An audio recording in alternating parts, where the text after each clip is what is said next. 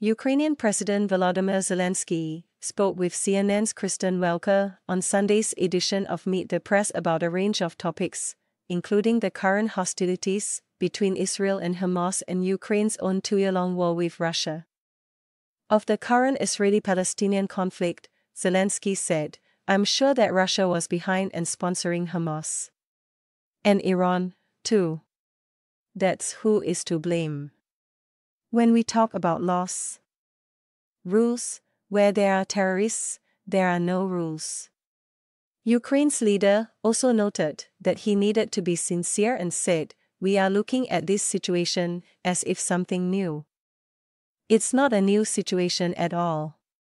It's a fire that has been burning between Israel and Palestine, and some people are still throwing matches into this fire." Zelenskyy added that a third country could be supporting Hamas, North Korea. He said, "I would also add North Korea there.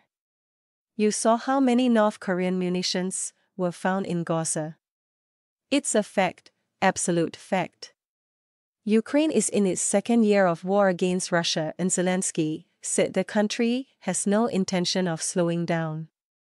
He acknowledged that many didn't believe the Eastern European nation could hold its own against its larger aggressor.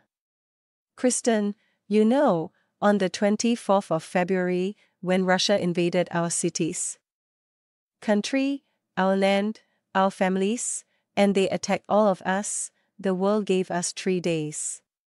Some European countries, who really believed in us, they said 1 month. Others said it will be very quick," Zelenskyy said. The president also admitted that no one wants to fight a war that is endless, but that Ukraine is not giving up. As he put it, because the war takes the best of us. The best heroes, the best men, women, children. That's it. But we are not ready to give our freedom to this FING terrorist, Putin. That's it. That's why we are fighting." In May, former US President Donald Trump claimed he could end the war in Ukraine in 1 day.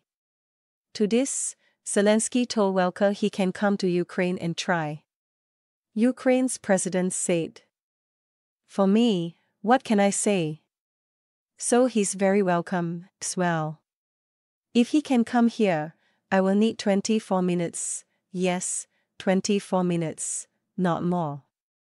Yes. Not more. 24 minutes to explain to President Trump that he can't manage this war."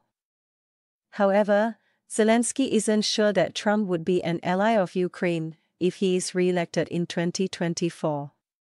As he said, "Really, I don't know.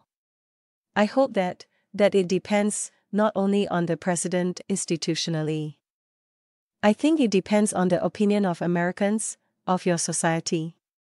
I think it's important in the United States and EU, the attitude of just ordinary people. It's their support. It's their money. It depends on them." Indeed, President Biden has requested $106 billion in aid that would in part be sent to both Ukraine and Israel. Zelenskyy has requested more air defense support, including F-16s and anti-drone systems and specific drones which our defense ministers and commanders, they know very well. Watch the entire interview with Zelenskyy in the video above.